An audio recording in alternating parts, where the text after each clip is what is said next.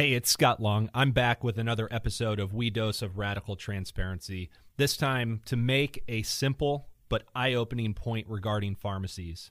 Have you ever considered for a moment that most traditional pharmacy benefit manager contracts provide access to 65 to 70,000 pharmacies, but 40,000 is really just the number of pharmacies needed to serve the entire U.S. population.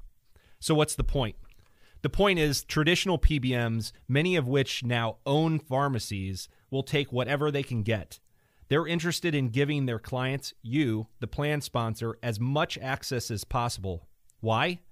They know that based on traditional spread-based pricing, they'll have nearly endless opportunity to charge you, the plan sponsor, one price, but have the opportunity then to reimburse the pharmacy a price less than what you were charged.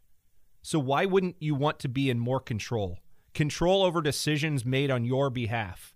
The service agreement you sign with your PBM is the exact opportunity to gain control and transparency into the terms and conditions. Have I piqued your interest yet? Are you interested in seeing how defining your pricing benchmark could drop costs out of your pharmacy benefits contract? If you're interested in this concept of transparency and want to learn more, we offer a contract health assessment through our Apex RX program. You can look in the description for the link to our Apex RX program, or of course, just reach out to me by email.